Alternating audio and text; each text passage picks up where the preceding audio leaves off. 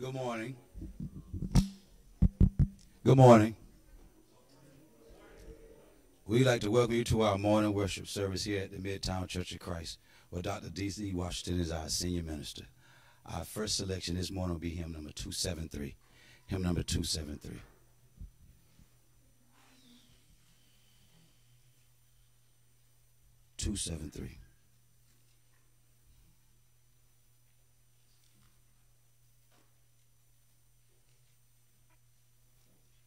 It will have us sing. There is a name I love to hear, and I love to sing. Its word, it sounds like music in my ear. The sweetest name on earth. And oh, I love Jesus, oh, how I love Jesus, and oh, I love Jesus, because he first loved me. It tells me of a Savior's love who died to set me free. It tells me of his precious blood, the sinner's perfect plea.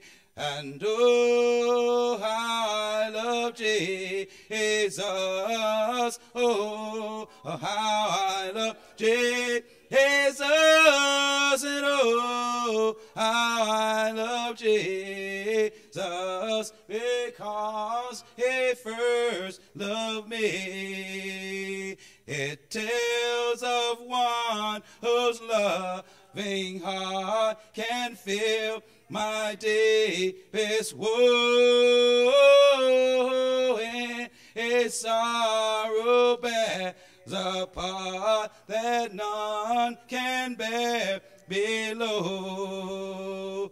And oh, how I love Jesus, how I love Jesus, and oh, I love Jesus, because he first loved me. At this time, we have announcements. Good morning, Midtown. At this time, we'd like to acknowledge any first-time visitors. If you are streaming with us for the first time, we want to welcome you to Church of Midtown. We understand that you have many choices, and we're eternally grateful that you chose to worship with us this morning.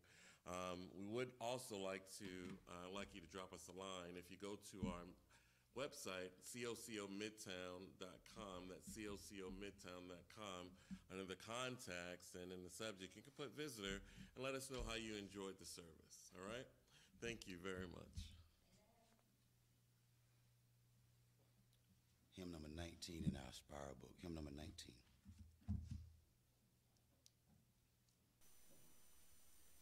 In the Spiral, Holy Spirit.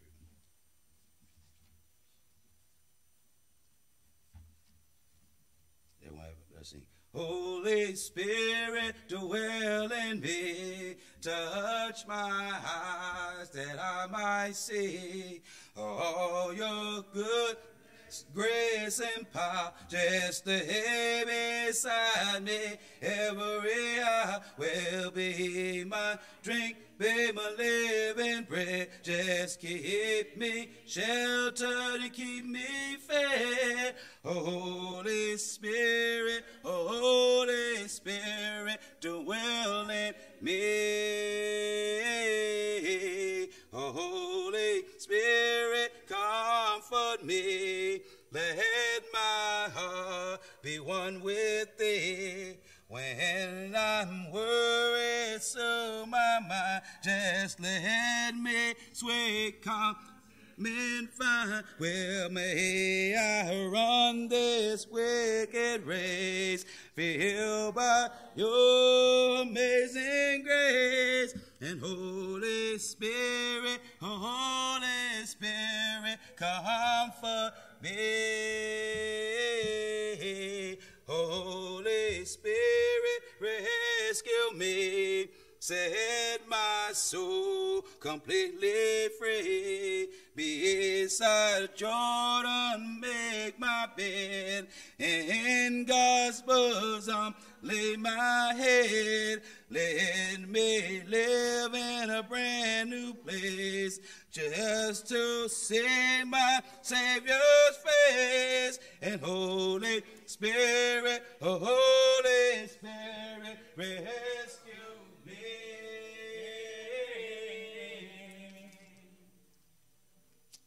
Good morning. I'm going to ask if you are able to stand, please stand for prayer.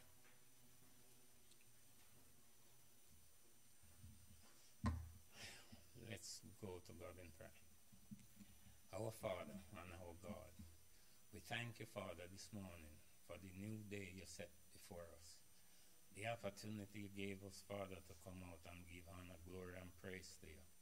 I pray to everyone, Father, to be here this morning. They could be anywhere, but they choose to be here this morning to take part, Father, in the service, Father, and to give honor, glory, and praise to you. Today, Father, is your day, Father. We come out, Father, and to give honor, glory, and praise to you. Thank you, Father, for protect us out of hurt, harm, and danger. Thank you, Father, for all the things where you giving us the opportunity, Father, to can be somebody. We thank you. We praise you. Pray, Father, for our young children, Father.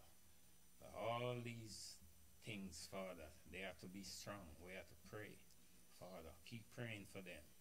Because, Father, the devil is loose, Father, and he try everything, Father, to have us go against what we ask of us.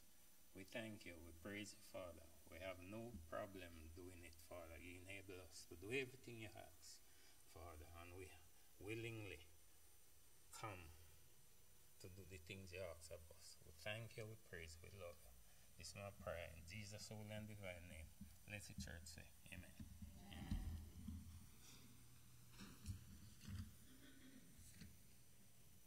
Hymn number 352. 352. 352.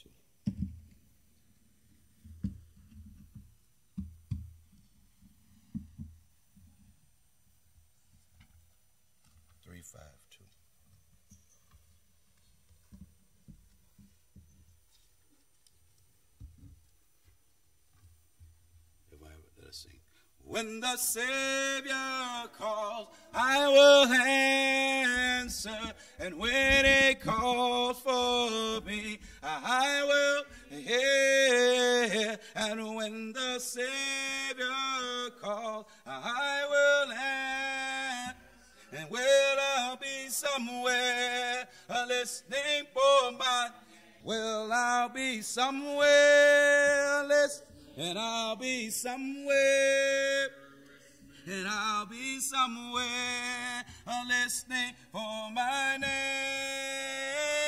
Well, I'll be somewhere listening, and I'll be somewhere listening, and I'll be somewhere listening for my name. If my heart is right, when He calls, well, if my heart is right, then I will hear Him. Well, if my heart is right, when He calls, well, I'll be somewhere listening for my.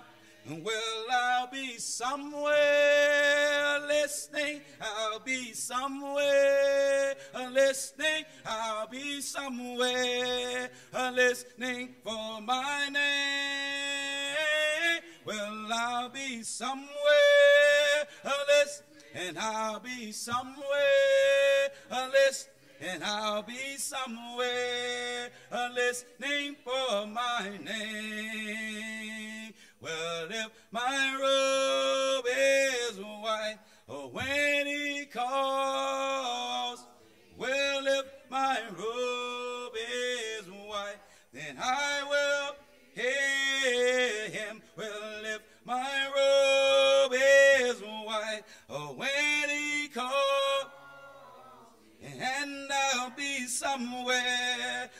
listening for mine. Well, I'll be somewhere and I'll be somewhere and I'll be somewhere listening for mine. Yes, for mine. Well, I'll be somewhere and I'll be somewhere listening. I'll be somewhere listening for my name. If you will, turn your hymn books to hymn number 321. We will sing one verse of hymn number 321, after which we will have our communion and our collection. Hymn number 321, first verse of hymn 321. Everyone have it, let us sing. At last did my Savior play, and then my servant died. Would he devote that sacred head for such a work as I? Well, at the cross, where I first saw the light and the burden up, well, it rolled away. Well, it was there by, and I received my sight, and now I am happy all the day. This is the point in our service where we take the communion, the Lord's Supper. In accordance with Scripture, in Acts 20, verse 7, we are to partake of the communion on the first day of the week. It reads, "Now on the first day of the week, when the disciples came together to break bread, Paul, ready to depart the next day, spoke to them and continued his speech until midnight." Paul, writing to the church at Corinth, wrote the following, "For I have received of the Lord that which I also delivered to you, that the Lord Jesus on the same night in which he was betrayed took bread, and when he had given thanks, he broke it and said, 'Take, eat. This is my body, which is broken for you. Do this in remembrance of me.'" Let us pray for the bread. Father God in heaven, we thank you for this opportunity to come together, Father, and once more remember our Lord and Savior Jesus Christ. We pray as we partake of this Lord's Supper, Father, that we do so with clean hands and pure heart. For us in Christ's name we pray. Amen. Let us access the bread. And now let us eat.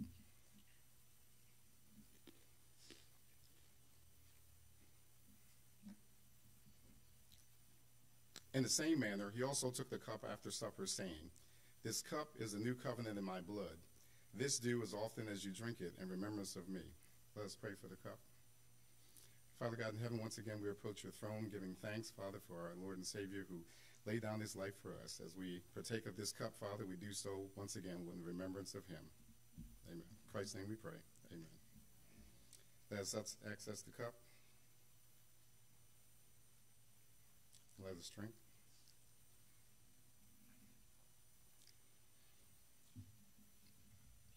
"For as often as you eat this bread and drink this cup, you proclaim the Lord's death until he comes." This concludes the Lord's Supper. Next, we have our collection. Separate and apart from the Lord's Supper, on the first day of the week, we are also to take up a collection. Accordingly, 1 Corinthians 16, verses 1 through 2 reads this way. "Now concerning the collection for the saints, as I have given the orders of the churches of Galatia, so must you do also. On the first day of the week, let each one of you lay something aside, storing up as he may prosper, that there be no collections when I come." Let us pray for the giving. Father God in heaven, we thank you once again, Father, for just all the many blessings you bestow upon us, those things that we see as well as those things we see not. We pray most especially, Father, for those, for allowing us to be able to have the means by which to support ourselves, our families, Father, and most importantly, to support the church. We pray, Father, as we prepare to give, that we do so willingly, not grudgingly or out of necessity. We thank you, Father, just for all your many blessings for us. In Christ's name we pray. Amen. Those present here, please feel free to place your offering in the plates on the table. Like those who are at home, you may also give through the church app on the Midtown Church of Christ website or by mail. And using the church app or website, simply follow the step-by-step directions after clicking on the button to give. If you choose to mail your donation, that mailing address is Midtown Church of Christ, P.O. Box number 585572. Again, P.O. Box 585572, Orlando, Florida, 32858. Thank you.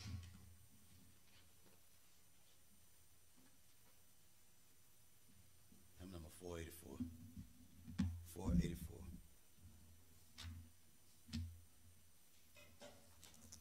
484.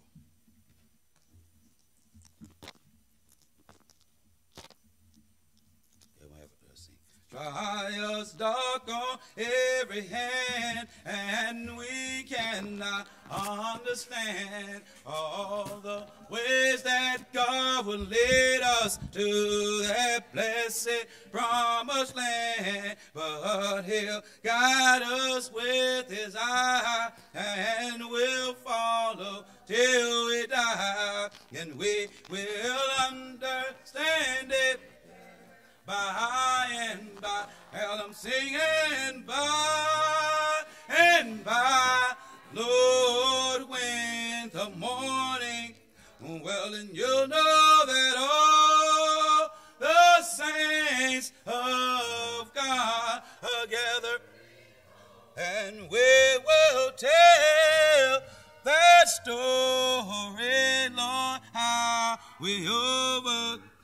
And we will understand it better by and by.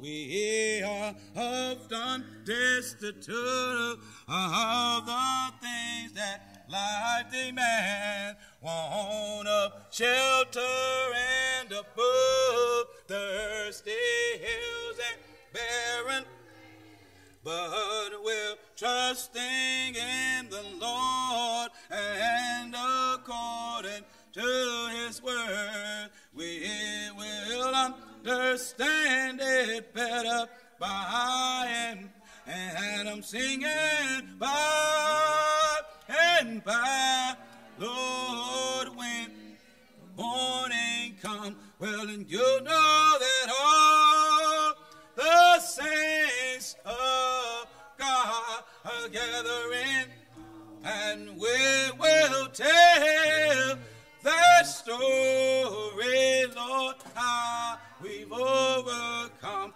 and we will stand it better by and by.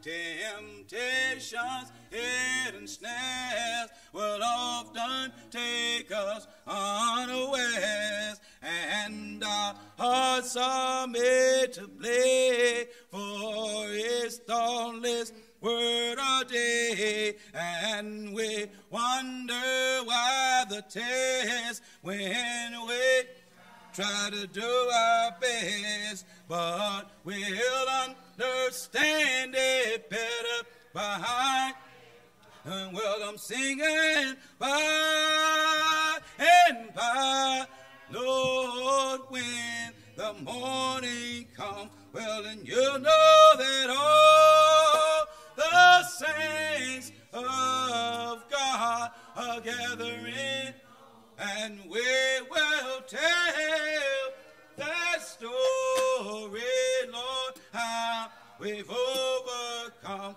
and we will understand it better by and by. And I'm singing by and by, Lord, when the morning comes, well, then you'll know that all the saints of God are gathering, and we will tell that story, Lord, how we've overcome, and we will understand it better by and by.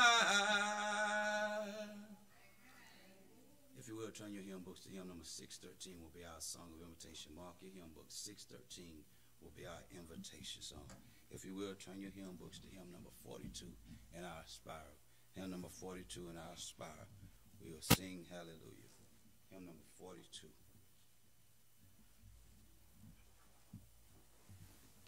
Hymn number 42.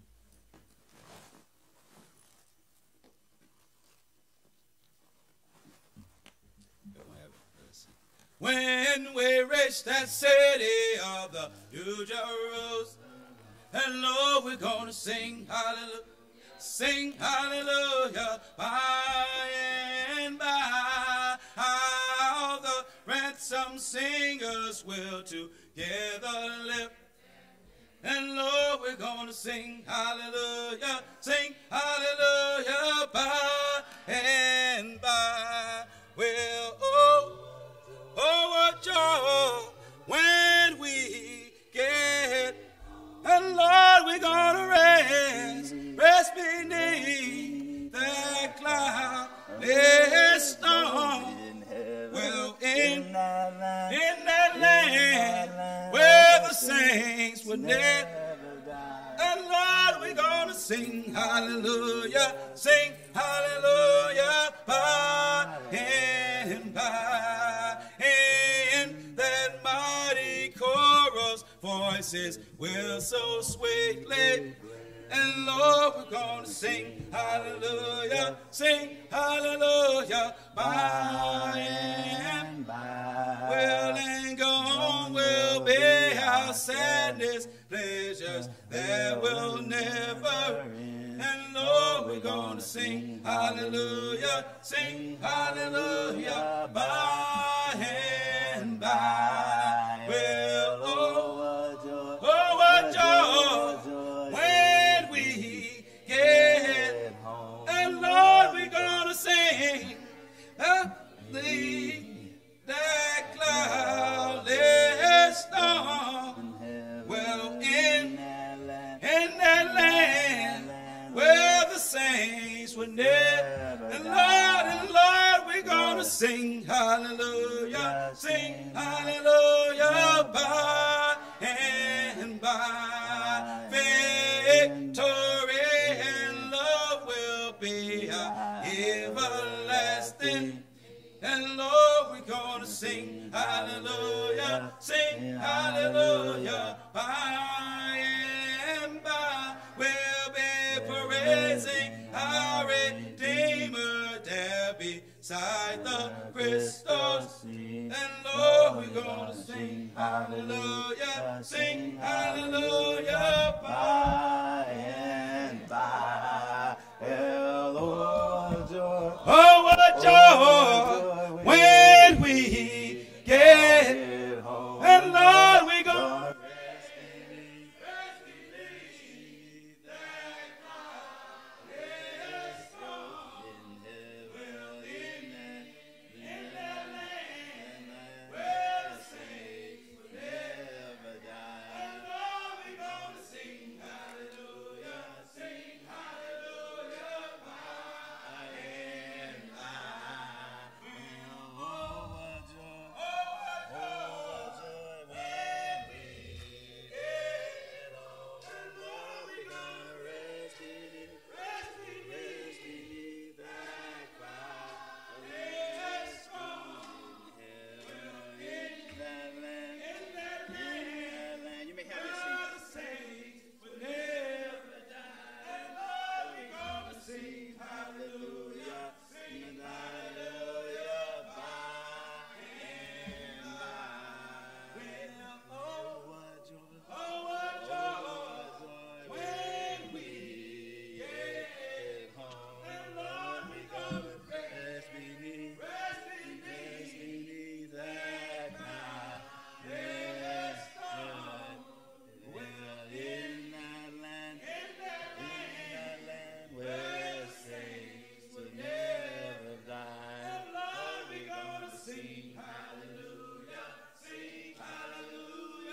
by and by. Amen. James had me thinking I could sing too. Amen. The psalmist says, praise the Lord. Yeah, he says, praise God in his sanctuary. Praise him in his mighty firmament. Praise him for his mighty acts. praise him according to, that's in proportion, according to his excellent greatness. Then the psalmist of old says, praise him with the sound of the trumpet, praise him with the lute and the harp, praise him with the timbrel and dance, praise him with string instruments and flute, praise him with loud cymbals, praise him with clashing cymbals. Amen. Then the psalmist concludes like this. He says, let everything that have breath praise the Lord. Amen. Then it got so good to him, he says, praise the Lord. You know, back in my hanging out days, TJ, we used to be at the gathering spot, and at the gathering place, and sitting by the water hole, and if the song was just right, and the crowd was moving good, they would say, bring that beat back. You remember that? James remember when they used to bring the beat back. And so that's what the psalmist is saying here in my mind. He says, let everything that have breath praise the Lord. And then he says it one more time. He says, praise the Lord. Evidently that praise was at the top of the psalmist's mind. Evidently praise got so good to him that he didn't need to say it once, but he said it twice. This song of praise, and I don't know if you know it or not, we sing the song, we'll sing hallelujah by and by. The song, the word hallelujah means highest praise. Not only should we sing hallelujah, it's all right to say hallelujah, and it's all right to express the highest praise. It's okay to praise him any day of the week. It's okay to praise him at any time in your life. The psalmist says, praise who? Praise the Lord. Where to praise him? In his sanctuary. How high should your praise go up? He says, in his mighty firmament. That's like we used to say, throw your hands in it. Come on now, y'all know what I'm talking about. Praise him for his mighty acts. Praise him according to his excellent greatness. In other words, if God ain't done nothing for you, just be quiet, all right? If God has done nothing for you, just hold your peace. But if he's done anything to you, through you, and for you, you ought to have a praise. You ought to have a testimony. Somebody ought to say how good God has been. And then he told the people of old in the sanctuary, back in the Old Testament, they used the instruments that David commanded. And so he says that the sound of the trumpet, at one point they would go off. Then the lute and the harp would go off. And the timbrel and dance, and they would go. String instruments and flutes, loud cymbals, clashing cymbals. And then he says, let everything that have breath. Now we know instrumentally he's talking about it if it's blown. The woods are, but for us contemporaneously, he says, let everything that have breath. If you're here this morning, you've fallen up a glass. Let everything that have breath praise the Lord. The psalmist says, praise the Lord. And I don't know about you, but I'm not going to let no inanimate object beat me praising the Lord. God has been too good to me. He's been better to me than I've been to myself. And that's not just a cliche, that's the God honest truth. We serve a good God, and he's worthy of our praise.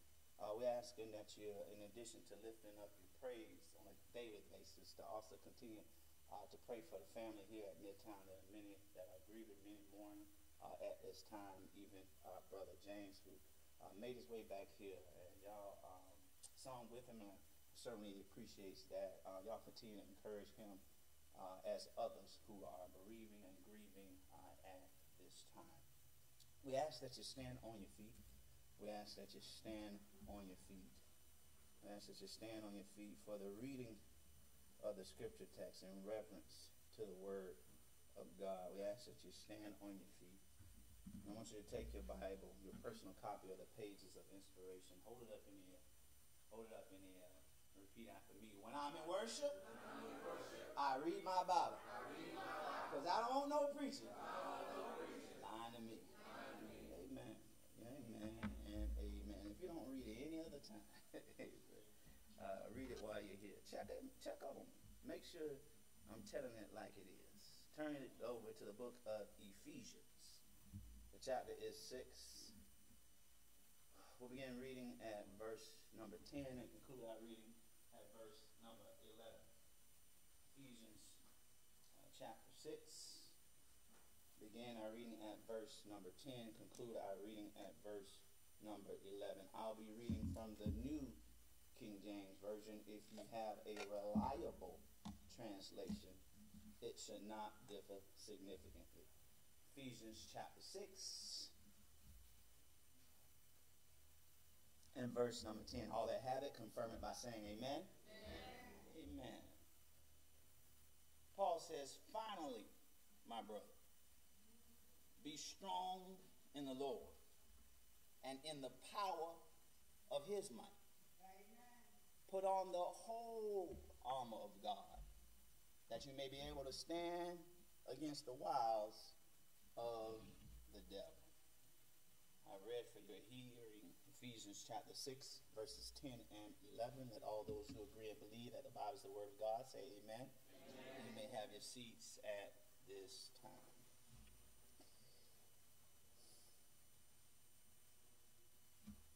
I don't watch too much TV.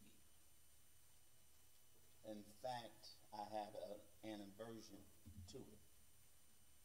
Comes from a time in grade school where I read an article detailing the harmful effects of too much television. I don't know if we realize how harmful it is. It negatively affects every single facet of our lives. Mentally, it can create a false reality and distort how we view ourselves and others. We often imitate the behaviors that we consume on our TV. But if that wasn't enough, it hurts our health. Being a couch potato, as we used to call it in the 80s, leads to obesity, high blood pressure, heart disease, and glucose intolerance. But it doesn't just stop there. The thing that stuck out to me most as a young man was not only did it affect your health, but it affected your wealth as well. People with the worst jobs watched the most TV and made much less money than someone who lived their time in front of the screen. Watching TV is not innately wrong, but it's downright sinful for me. James says, therefore, to him that knows to do good and does it not, to him it is sin. Oh boy, y'all ain't gonna work with me this morning. Because that's fixed in my memory, you won't find me watching a lot of TV, maybe 2 to 3 hours a week. I'm going to be sure to turn on this afternoon, James, to watch them Lakers lose. But when I do, mess with my sister. But when I do, it never fails to amaze me. It never fails that something pops up on the screen that amazes me. And I think to myself something like, who does that? That's a hit show on TV. I can't believe it. Most recently, I had that reaction to a show on the Discovery Channel. It's called Naked and Afraid. Discovery.com describes the show like this: what happens when you put two complete strangers, sans or without clothes, in some of the most extreme environments on earth. Each male-female duo is left with no food, no water, no clothes, and only one survival item each as they attempt to survive on their own. Donnie, to me, that don't make nonsense. And you know, reality shows are so extreme. I thought to myself, who does that? There ain't enough money in the world to get me on a deserted place. And somebody say amen. But fans of the show say it's different than other reality TV shows. Rather than exploiting the negative sides of people, it celebrates human strength and ingenuity. I don't know about that, but I'm here to tell you there isn't enough money in the world to go around in the world to get me to go naked outside in the wild blue yonder. Sunburn and bug bites in private areas, heat stroke, or freezing to death are not my idea of a good time. Who wants to be naked and afraid? But whether we know it or not, we put ourselves in the same place spiritually. Nikki, sometimes you got to see things in the spiritual realm. We leave home half naked every day. We have clothes on our back, but our spiritual bodies are bare. We put on belts, but we haven't girded ourselves with the truth. We wear undershirts and bras, but fail to put on the blessed plate of righteousness. We wear Jordans, Air Force Ones, and even red bottoms, but our feet have not been shod with the preparation of the gospel of peace. If it's forecasted to rain, we often take a raincoat or an umbrella. But the shield of faith is left hanging in the closet. We put on hats, but leave the helmet of salvation on the rack. We tote guns and knives, but leave behind the sword of the Spirit. The physical man is fully clothed most of the time, but the spiritual man is scantily exposed. We are half naked. And because of the uncertainty in life, its trials and tribulations and temptations, we often are found to be timid and emotionally out of sorts. We are not suited for battle and unable to act fearlessly. We are half naked and afraid. We are half naked and afraid. We leave our homes well prepared for the day. We dress for each and every occasion. If we're going to a formal event, we wear formal attire. When we go to a picnic or something, we dress cool and in light colors. We get dressed for every event except for the battle that's raging for our souls, except for what's going on inside of us, except for the times or the needs for us to fight against the wiles of the devil. We get dressed and fully clothed for everything else, except we don't put on our suit of armor for the war. We're supposed to be soldiers for Christ. We're supposed to be on the battlefield, fighting for our souls and the souls of others. But we leave the house without our sword. We leave the house without our shield. We leave the house without being fully prepared for battle. Every good soldier learns how to prepare. In boot camp, they teach you how to prepare. They teach you the basics and the fundamentals. And part of being a soldier is knowing how to arm yourself. And part of being a soldier is preparing yourself for the battle at hand. You take different weapons and instruments based on the type of activity and based on the type of climate that you're in. We are clothed physically, but we're naked spiritually. And because we're naked spiritually, we're unable to be bold as the text calls us to. We are half naked and afraid. See, when you're fully clothed, you can be bold. When you're fully clothed, you can step out. One of the beautiful things about formal occasions is one of the very most beautiful things about formal occasions is men get to take advantage of a secret that women get to do always. What you talking about? Mama taught me that most women have on more clothes under their clothes than they do on top of the clothes. Amen. Come on now, y'all work with me now. James worked with me. James, my boy, I was worried about it. I didn't know he was gonna make it, but he made it. But they have more under the clothes. But one thing, when we go to formal occasions, men get to wear a tuxedo. Amen. The beautiful thing about a tuxedo is the one garment that parallels the women's garment. What are you talking about? It's designed to hide the man's flaws. A man never looks any better than a well-fit tuxedo, because it hides all the stuff you want to hide. Amen. And it accentuates the stuff you want to accentuate. And it'll make you look like you got some stuff you ain't even got. Amen. It'll make your shoulders look broad. It'll make your chest poke out. Amen. And it holds your stomach. Come on, somebody say amen. And I'm looking at Tay. He don't know that a pot belly is in his future. But he's my nephew. And you can't run from DNA. Amen. Amen. He looking all good now. Wearing tight shirts now. But one thing about a tuxedo, he can hold some things in, hide some things, and you look good. And one of my professors in college taught me. He taught me. He says, one day I was coming to school, and I was sick, and I wasn't feeling good, and had flu, cold, something, and I had on my scrubs. Y'all know the hospital scrubs, and they was wrinkled, not wrinkled, but wrinkled, and they was wrinkled up, and I just barely made it. And the only reason I came, because this one professor counts attendance, amen. If nobody else cares whether you're there, come on, y'all, college, y'all know what I'm talking about. This one professor he cared. And so he counted attendance. So I had to come. And so I showed up. Mr. Bailey, even as a young man, he would call you Mr. He would say, Mr. Washington, why are you looking the way you're looking today? And I said, man, I'm sick. You know how it is when you're sick, you're short. You know what I mean? I'm short, but I mean short-tempered. Amen. You're short and people get on your nerves. You ain't got time for this conversation. I'm coughing, sneezing. This back then when you sick and show up anyway. Now when you're sick, stay home. By the way, church, if you're sick, this is why we do it online. So if you're sick, stay home. Now when you get well, come on back. All my online people, when you get well, come back. Amen. If you're out of town, watch online. You know what I mean? Take some communion with you. But when you're sick and back in town, come back.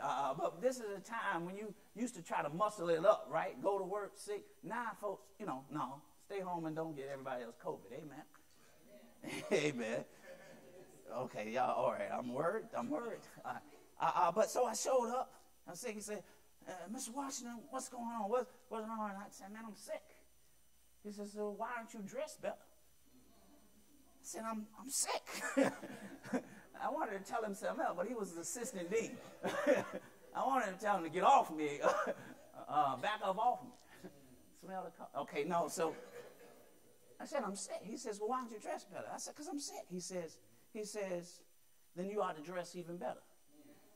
Why? He says, when you look good, you feel good. And when you feel good, you do well. That's why when we wear our tuxedos and we step out in town, we ready to go. We hanging out, we good because we look good. And somebody's helped us, amen. And if you don't know how to hang a suit, the guy at the store, he taking all the measurements, getting everything, and that's why you can't just walk in and get one. They cut that thing, man, to get it all adjusted and they make it. And that's, man, women get that all the time, man. We have to, Anyway, and so when you're dressed that way, you're able to be bold. You might cut the rug. When I put on tuxedo, I do my two-step. I don't do it no other time. Amen. Amen. Or the preacher then, yeah. Not well. We do all this stuff and then we don't talk about it at church. Y'all know y'all be juking. Amen. Amen. I don't see y'all doing the electric slide and the wobble and whatever it is. Cupid shuffle. That's the one. But you're bold. And you step out. And you're confident when you're fully dressed. But we're not bold spiritually. And I think it's because we're half naked. And when you're not fully dressed, you can be afraid. We're walking around fully clothed, but our souls are naked. And because we're naked, we live timid and powerless lives. Y'all got time for this? Ephesians chapter 6. Yeah, half naked and afraid. Thank you, Richard. Richard's got it on the Ephesians chapter 6. Let me give you the Ephesians context. Y'all, the church at Ephesus, Ephesus was a major city in the region, one of the crowning cities in that region, largest city. It was home of the goddess Diana, also known as Artemis. And Artemis was thought to be the principal, thank you, sir, the principal deity for them. Artemis was thought to have all the cosmic power. Pictures of Artemis or Diana show even all the zodiac signs in a necklace around her neck. And Artemis, Diana, was the one, if you look at these old goddesses and gods, she had many breasts, and that was to show her power. And she was even thought to be supreme and master over fertility. And so Artemis or Diana was huge. Not sure her worship was so huge that they built these huge temples whose ruins you can still find today. And the temple was so big, and the temple was such a center of the environment, a center of their commerce. The temple took in so much money that the temple also served as a bank. it was so big that it was their bank. If you wanted to take out a loan or deposit money, you went to the temple of Diana. And so this worship of Diana was central. Part of the worship act was to visit the temple priestess. Y'all follow me? Read between the lines. So you went in with your money to worship. Come on now, y'all see what I'm saying? This was the central religion in the region. And it was such a big deal that when Paul came into town, they had this woman soothsaying and prophesying, and Paul kicked the demon out of her. Y'all remember that? And they was mad. Her keepers was mad because Paul had taken away their ability to earn money. Side comment down, just some freebie from DZ. Oftentimes when we look at our political structures and what's going on, just follow the money. You think they're doing it because it's right or wrong? No. Somebody's getting paid. Nevertheless, Paul shut that down, so they threw Paul in prison. There was a big riot because Paul had taken away their means to earn money. But the church grew there. The church prospered there. The church there, and so its influence was so huge, Paul sent Timothy there. 1st and 2nd Timothy, for this reason. I left you in Ephesus. Ephesus was a big deal.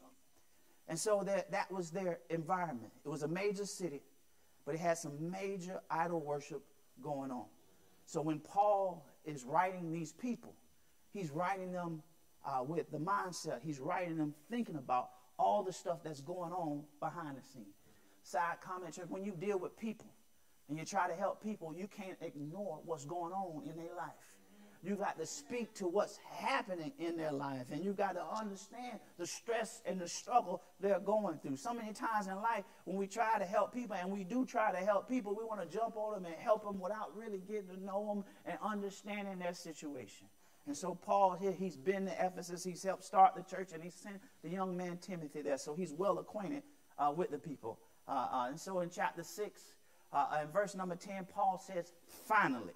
And he's saying finally because he's gone 3 chapters talking about their new standing in Christ, how they're called to be in Christ, how Christ is the new mystery revealed, how the mystery of God was hidden in Christ, that they don't need to worry about mystery in religions. They don't need to worry about these gods and goddesses and these rituals. The mystery that they needed to understand was revealed in Christ. And then he calls them, beginning in chapter 4, to live lives worthy of that. To specifically in chapter 4, 1 through 6, to be unity. He says we all might be on the same page. The book was about unity. In 4, 5, and 6, he says there's one Lord, one faith, one baptism, one God. Y'all know the text. He's calling them to be together because the God we serve is one God. He's a unified God. And so he tells them how to live in chapters 4 and 5. And that's when in chapter 5 it says, husbands, love your wives. Wives, respect and obey your husband, and children, do what your parents say if you want to live. Amen. That's in chapters. I'm paraphrasing. And so he tells them who they are, their new nature in Christ, calling them to be unified. And based on who they are and their identity, he's saying you need to behave a certain way. Amen. And he teaches them what that behavior is. And so when he says finally, this is his last thing. And like most people who are used to addressing an audience, they say the best for last. So he says, finally, my brother. And brethren means men and women. This is for everybody. He says, finally, my brethren, be strong in the Lord and in the power of his might. He calls them to be strong, but he also tells them where to be strong in. Some of us are strong, but we're strong in the wrong thing. Amen. You ever knew somebody that was loud and wrong? Amen. Amen. You can be, it's one thing to be wrong, but to be loud and wrong is just embarrassing. He tells them not to just be strong. He says, be strong in the Lord. Be strong in God. Be strong in your faith. Be strong in the Lord. We want to be strong in everything else. Do we go to the gym more than we get in the Bible? Yes. Be strong in the Lord. Your strength ought to be in him. And I see Snooks. Snooks is right. Snooks goes to the gym. I see him. He goes to the gym, man. You know, that ain't just air up there. You know what I mean? I see him and his young friends showing out. Hey, man. But he says, be strong. Ain't nothing what the Bible tells us that physical health is profitable, but godly health, spiritual health, is more profitable. Y'all don't believe that. We'll talk about that next week. He says, finally, my brother, be strong where? In the Lord. And in the power of his might. Not this idol worship power, but in the power of his might. Be strong in the Lord and in the power of his might. He says, you got to do that. He says, finally, I need you to do that. But then now he's going to elaborate, tell us how we're going to do that. He says, put on the whole armor of God. Put on the whole armor. Put on the whole thing. Get fully dressed. We walk out half naked. He says, be fully dressed. And when we talk about these implements, you hear a lot of preachers talk about, well, this could be this and this to that. No, the point ain't what the implements are. Because Paul is looking back to what Isaiah wrote on the topic and also to what the Proverbs speak about this topic, about being spiritually dressed. And so he uses those metaphors figuratively, and there's a little bit variation that can apply. He wrote to the Galatians similarly. He wrote to the church at Colossae similarly. So he uses these metaphors just to talk about spiritual attributes. So don't get fixed that the belt is this and that. It ain't about that. What it's about is about being completely dressed. What it's about is putting on the whole armor. He says that why you're going to put on the whole armor, that you may be able to stand against the wiles of the devil. I know we live in an age, people don't believe this is a devil. We don't believe it's a devil. We don't believe it's a devil, and we don't believe there's a hell. But it's amazing to me that you can ask people how many believe in heaven, and there's 70, 80% will say they believe in heaven, but 10% will say they believe in hell. Problem with that is the presence of a heaven necessitates there be a hell. Because hell is everywhere heaven is not. If you can be in a heaven, you can be outside it. Put on the whole armor of God, that you may be able to stand against the wiles or the cunningness of the devil. The devil has schemes. He don't hit you straight up. He has schemes. And he gets you where you're weak. Jesus said he walks around as a roaring lion, seeking whom he may devour. Y'all watch the Discovery Channel. Y'all might not watch this show, but y'all seen them shows. Where that one little gazelle's caught up by themselves, the wildebeest is caught on his own. Which one does he get? The one that's over there by themselves, with the head in the mud, not paying attention. Everybody gets up and go. They still there. And that's what Satan does. He tricks us. He pulls us away. He gets us when we're alone. That's why the worst thing you can do when you're going through something is be by yourself. Because depression and isolation leads to more depression and isolation, which leads to more depression and isolation. He says, put on the whole armor of God, that you may be able to stand against the wiles of the devil. Why? Because our battle is not physical. He says we do not wrestle against flesh and blood. What he's really trying to tell him is that you got people around you that don't believe what you believe, but you're fighting with them. Your fight is not with them. And many times, even in our own stuff, we fight against people. The fight, it really ain't about them. For we do not wrestle against flesh and blood, but against what? Principalities, powers, against the rulers of the darkness of this age, against spiritual hosts of wickedness in heavenly places. What is he describing? He says he's describing the political and the military infrastructure of the Roman government. And he says it's not against the people. He said what's broken is this system and what's beneath the system. What's motivating the system against principalities, against powers, against the rulers of the darkness of this age. At the time Paul writes, they had three emperors that were the worst in history. They had Nero, they had Caligula, and they had Domitian. And these were the three most evil people. Caligula so bad they named movies after him, and all them movies weren't good movies. He says against powers, against the rulers of the darkness of this age, against spiritual hosts. The word host means armies. Against spiritual hosts of wickedness in heavenly or in high places. The devil puts people in office. Newsflash, they Democrats and Republicans. Because we think, whatever side you're on, you think the other side bad. That's universal. God's side is the right side. I know, I'm going to get in trouble again for that. He says, look, because your battle ain't, the real important battle ain't physical, against all this other stuff, this evil, this infrastructure, this manifestation of the wiles of the devil. He says, because of this, take up, again, he says, the whole armor. That's how I know it's not about the individual pieces. He's saying put on the whole armor twice. Take up the whole armor, God. Any of you have ever been out of town, you had to get dressed for a specific occasion, and you left that one thing? Yes. And that one thing, ladies ever had a ruin in the stocking, you had to rush and go out, and brothers, I know some brothers here that didn't run the sun up to the store to get something that you don't know, have no idea.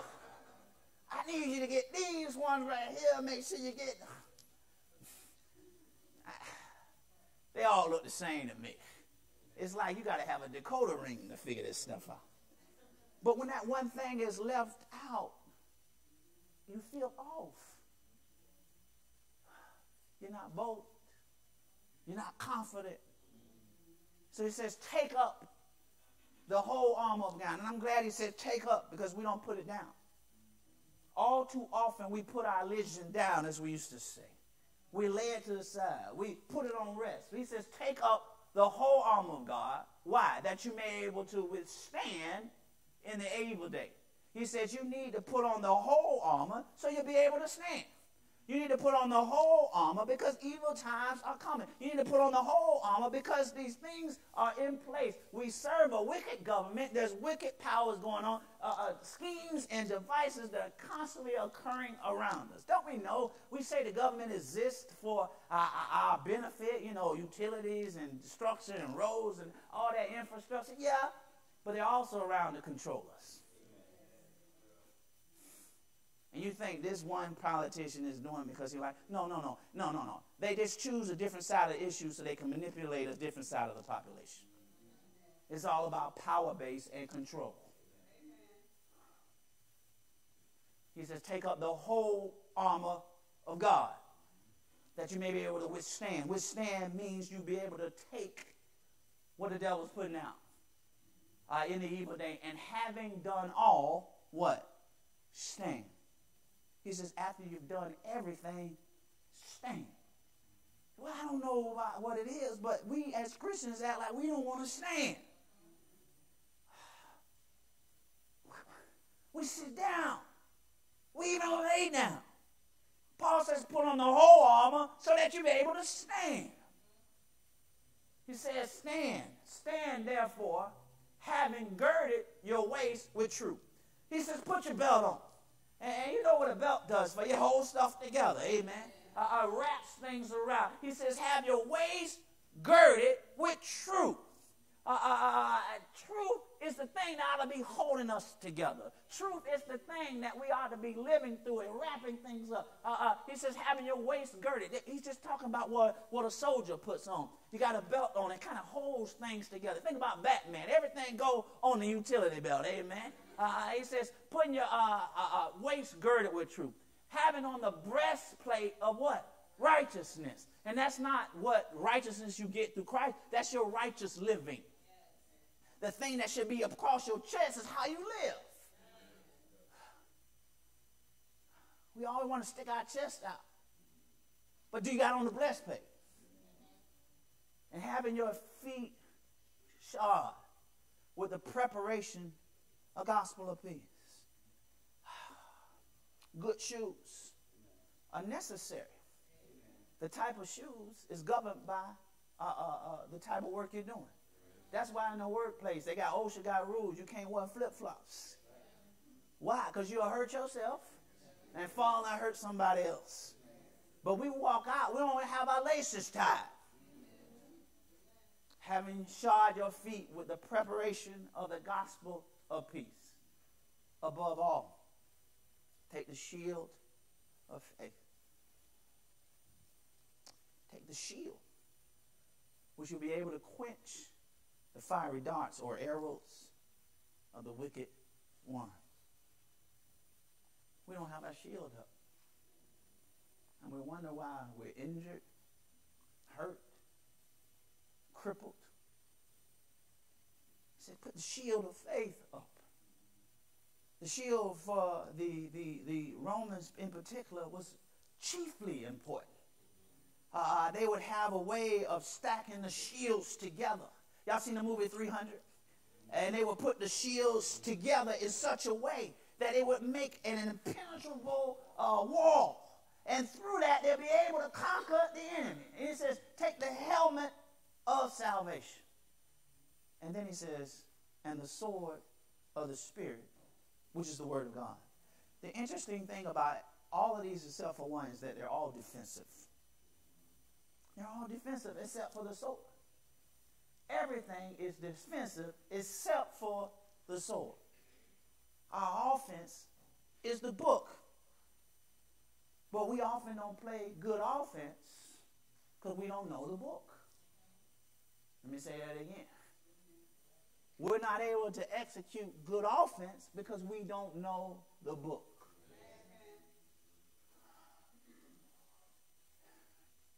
He used to say, James used to say, don't take a knife to a gunfight. Yeah, and don't, no, I ain't going to say that. That's probably pushing it too far. We got swords that we leave at home.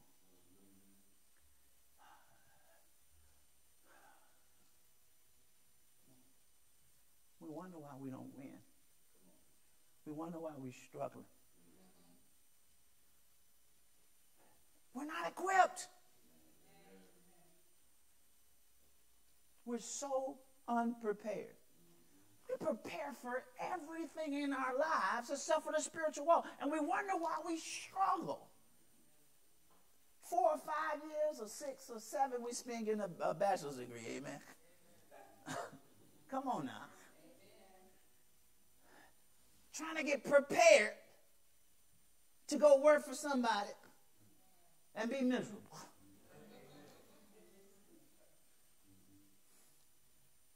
We go on diets, start working out, because we're going on a cruise in July. Amen. We prepare for everything except for this side of life. What's the Bible say? 70, and by reason of strength, 80. You know, we don't. America ain't in the blue zone. We got 80 years. We prepare more for that 80 than eternity. The helmet of salvation, the sword of the Spirit, which is the word of God. Praying always. Do we got any praying people? We ask for prayer, but do we pray? Praying when? Always. He told the Thessalonians, pray without ceasing. Never stop praying. Well, Brother Washington, I don't know how to pray. Yes, you do. Yes, we do. We know how to beg and ask. That's part, is petition part. We know how to say please and thank you. That's a supplication part. We know how to pray if we know how to talk. Prayer is talking to God. Be strong in the Lord and the power of his might. It's attaching to the source. That's what prayer is. We wonder why we run out of resources. We run out of resources, Nikki, because we don't attach to the source. Praying always. He said praying always with all prayer and supplication. What he's saying is, man, your prayer life has got to be diligent, humble. He says praying always with all prayer and supplication. He's multiplying. That's a Greek rhetoric kind of term. He's saying that our prayer has got to be intense. Praying always with all prayer and supplication in the... It ain't about what you saying. That's why when we do brothers training class and teach brother play, one of the things we teach brothers, man, don't be up there praying forever. I mean, sometimes there's a lot that needs to be said. Maybe you're praying and 10 people stood up. Now you got to pray for 10 people. Okay, I get it. That's a 10-person prayer. But Jesus told him, he says, no, don't be like these other guys who pray long for show. He says you pray. He said the prayer that's going to work is the one that's in the spirit. It's the one that's meditating and it's got that mentation right. It's focused on God and it's connecting with my Lord. God, I'm trying to reach. Sometimes the best prayer that I pray is, Lord, help me. Amen. Jesus, I need you. Help me, Lord. All prayer and supplication in the Spirit, being watchful to this end with all perseverance, supplication. Y'all keep seeing that over again? You're praying all the time, and you're not giving up. You stay with it. Sometimes we don't get places in life and with God is because we quit too soon. We quit too soon. Half of the success in life comes from perseverance. Anybody worked for an incompetent boss before? You worked for one or two. You know how you got there? Everybody else quit.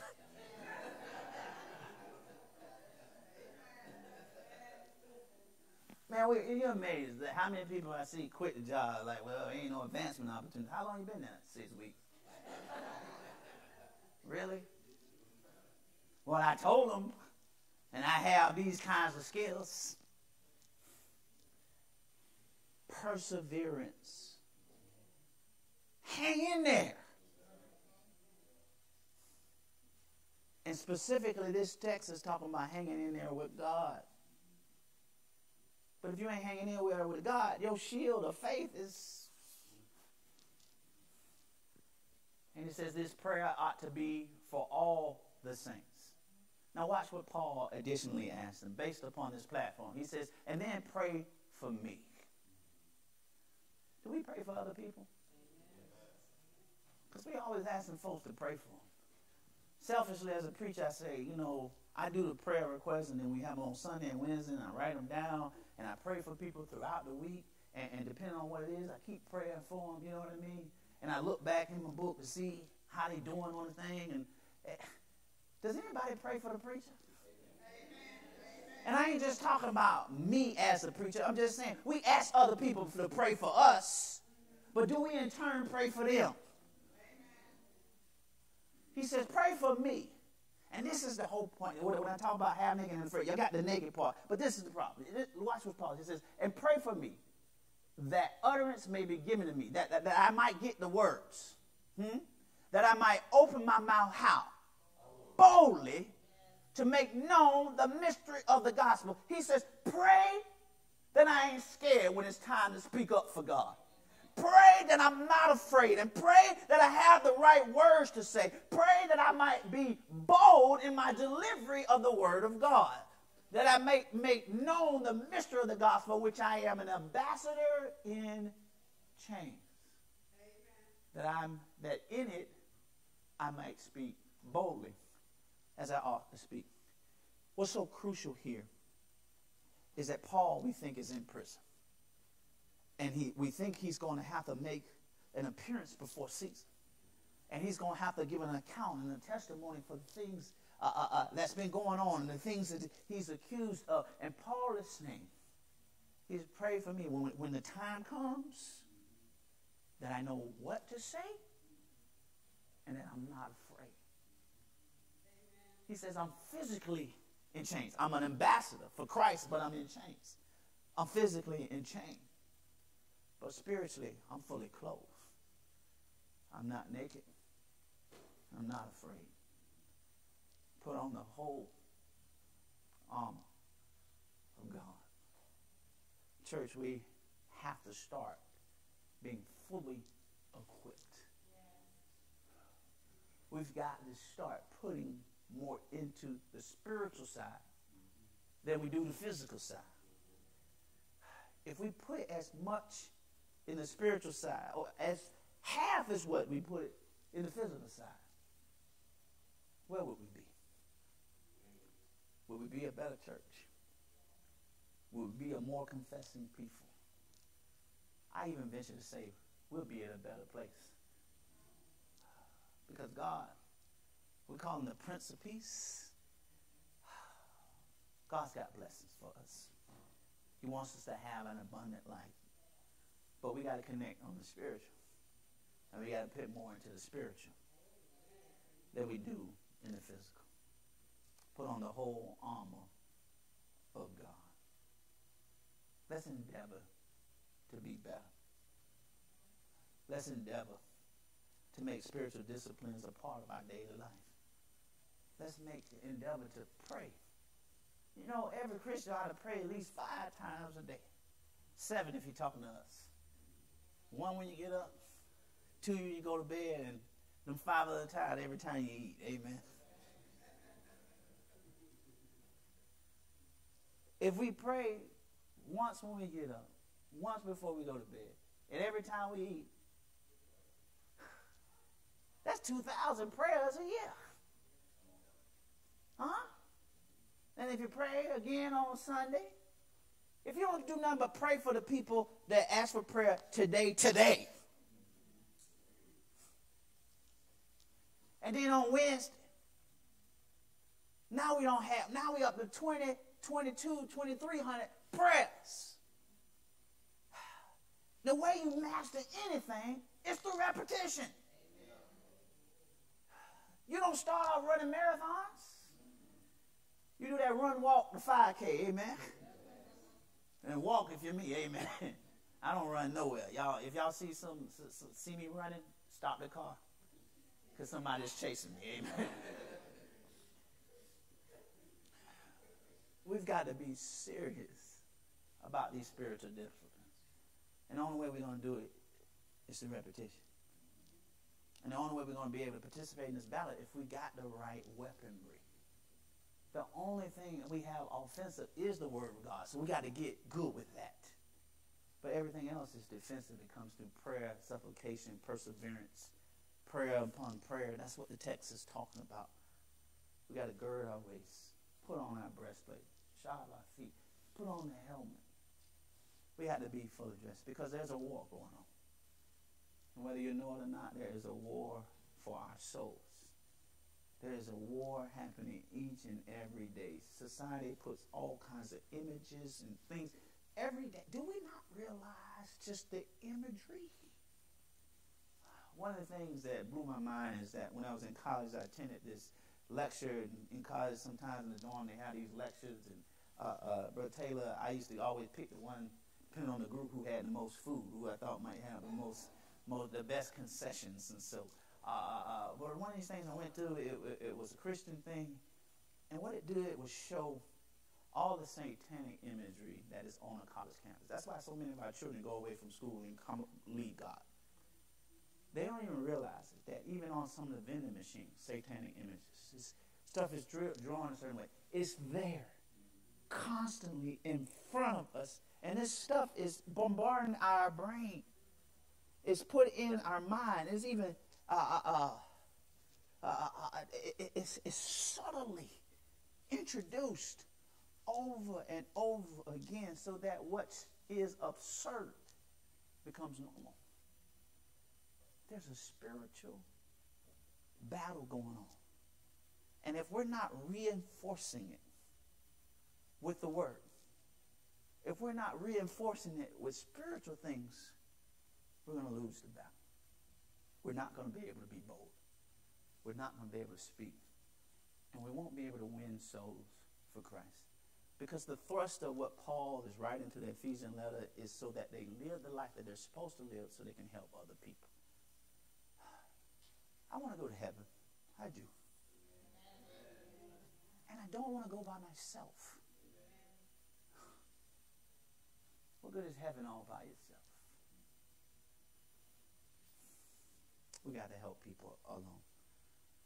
First thing they do when you tell you, before you try to help somebody, you got to say yourself, amen.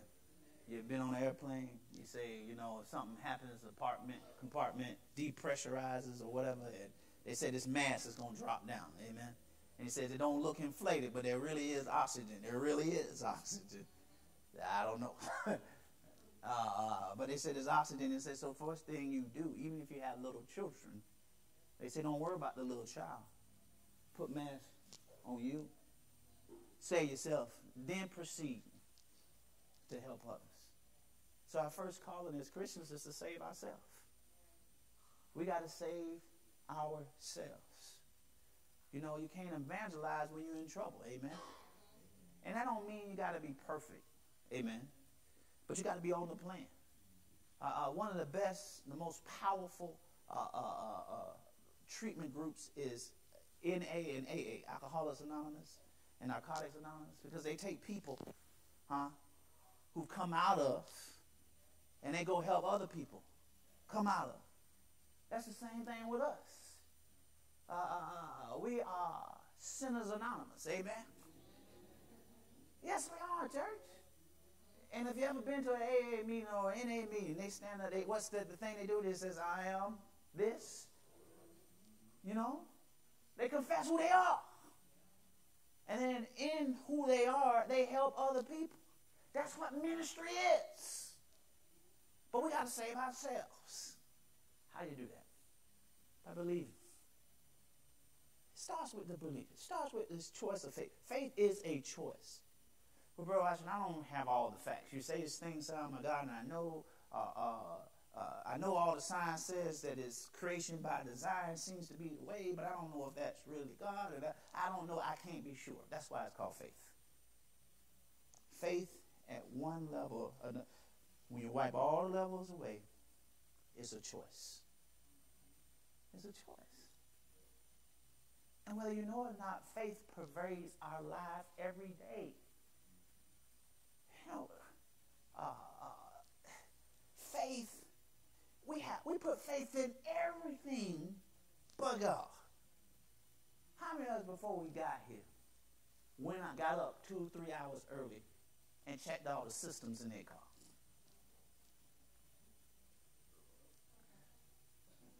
Okay, maybe not all the systems. Did you do like we used to do back in the day, check the oil, the fluids before you got in?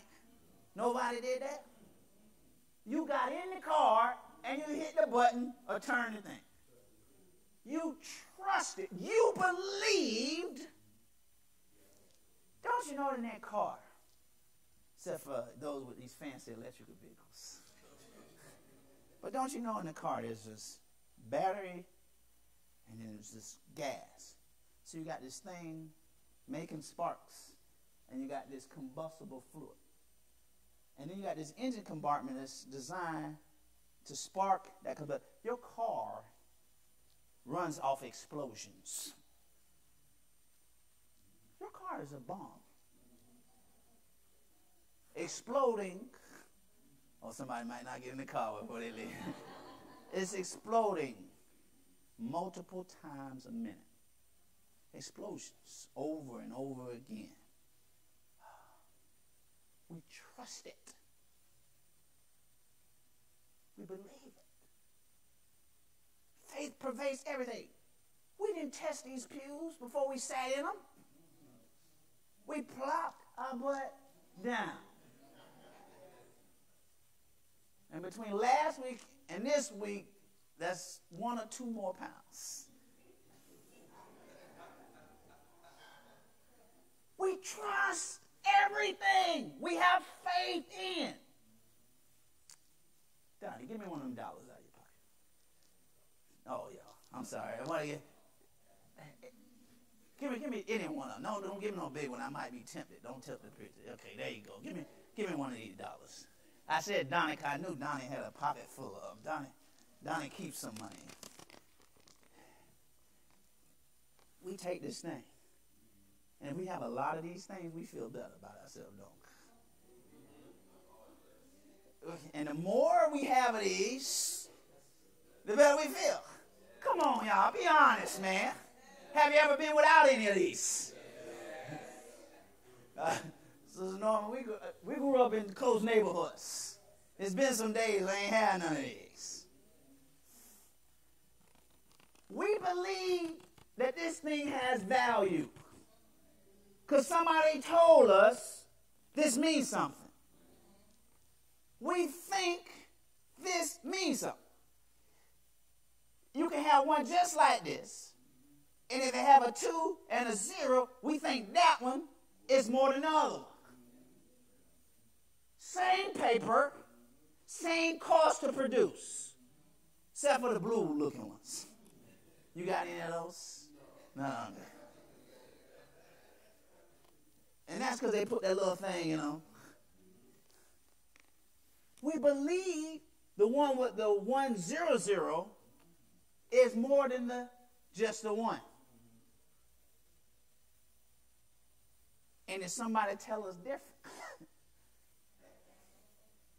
go to the store, somebody says $10 and you hand them one of these. The comment will be, that ain't enough. We believe this.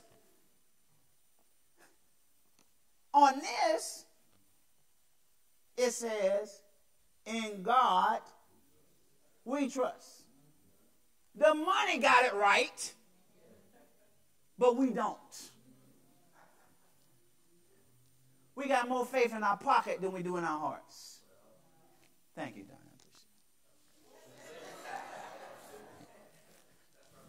All right, thank you. I'll get it back to you. All right. It's a choice. It's a choice.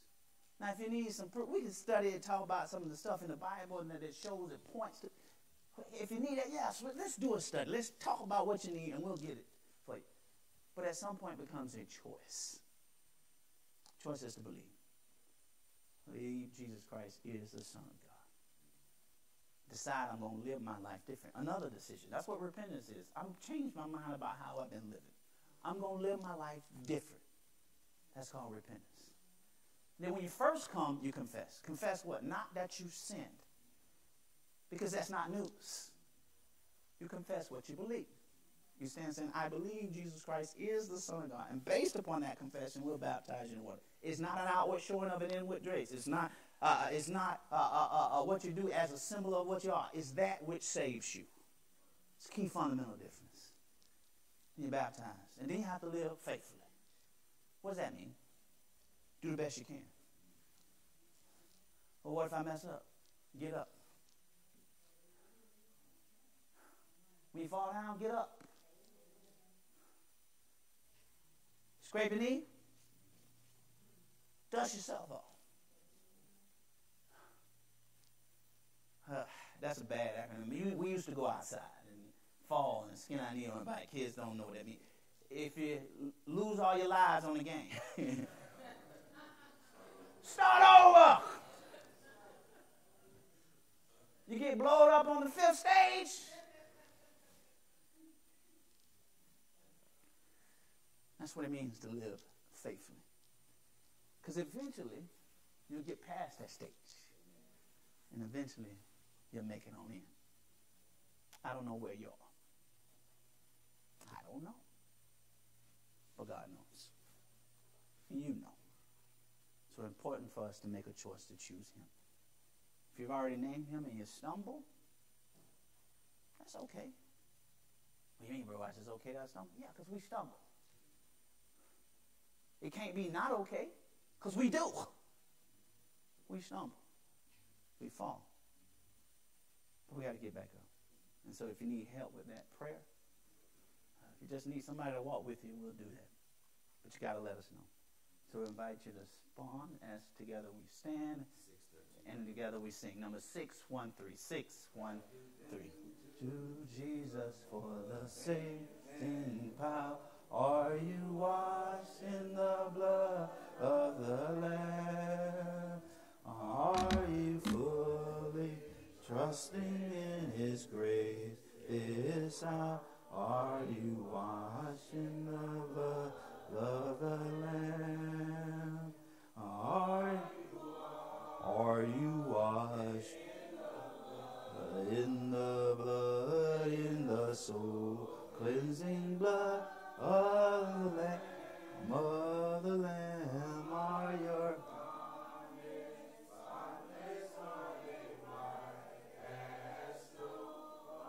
you washed in the blood of the... You may be seated. Amen. We have 3 that remain standing. We'll start on my left with Sister Tony. Good morning.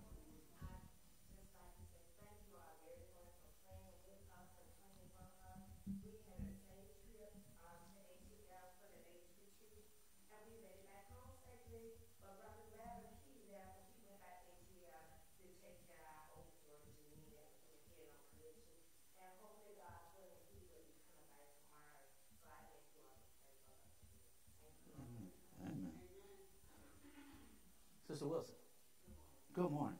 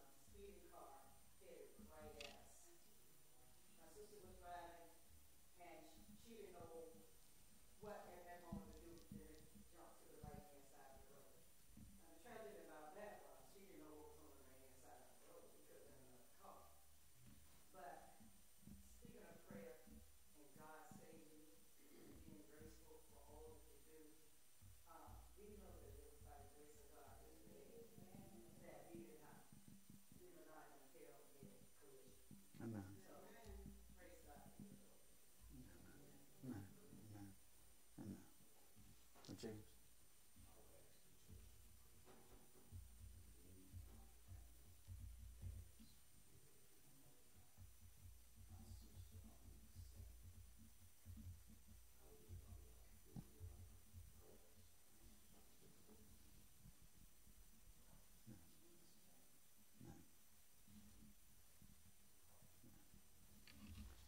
Let's pray.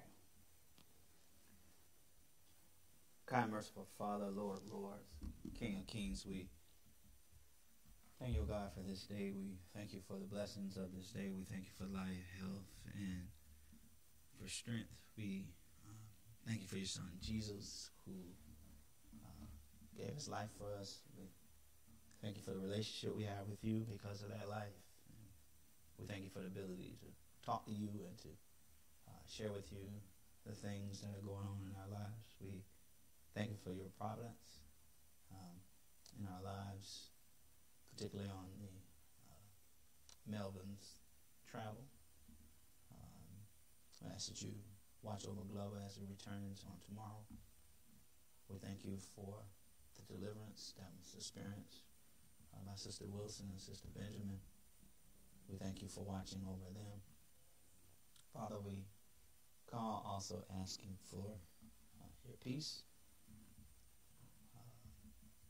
for tranquility, for shelter in the time of storm, for James and his family, for him, for his other sisters, his mom, his dad, their entire family, Father, as they go through this time. We all go through it at various times, but we're never prepared. We're never ready, and so, Father, we just ask that you be with them. Show up for them in a mighty way. Father, we're also careful to remember those who, over the last months, year, have had losses as well. Continue to watch over them, to be with them, help them continue to put things back together to right the ship. Be with us all. Help us to be a good family. Help us to support one another and care for one another. And help us to be the very best soldiers for you that we can. We love you so much. And we thank you. And we all for this prayer not in our own name, but in Jesus' name we pray. And we all say it. Amen. Amen. We're so very thankful for each and every one of you who is here with us on today. The 43rd Annual Youth Conference for Christ is coming up. We're looking for confirmation by next week, I believe. By next week, whether your child will be attending or not, we need to make final numbers so we can prepare for transportation. If you are, if your child is attending, we ask that you get with Savaya. Savaya, raise your hand, and she'll help you get that finalized. We appreciate you. We ask that we stand at this time as Brother Wilson will lead us in our closing prayer. Let us pray. Almighty God, our Father, we thank you for this day. We thank you for all the blessings of this day. We thank you for the message that we have received, and we thank you for the messenger who brought this message to us. We pray, our Father, that we might all take this message and use it as a light on our pathway. Now, as we prepare to leave this place here today, we pray that you would go with those who are traveling or those who may be preparing to travel, that they might receive safe passage. And we pray that you would send your Holy Spirit to be with us, to be our guide, our comforter, and our protection. And we pray that you would bring us together again in due season, and such would be your divine will. In the name of your Son, Jesus, we pray and ask all things. Amen.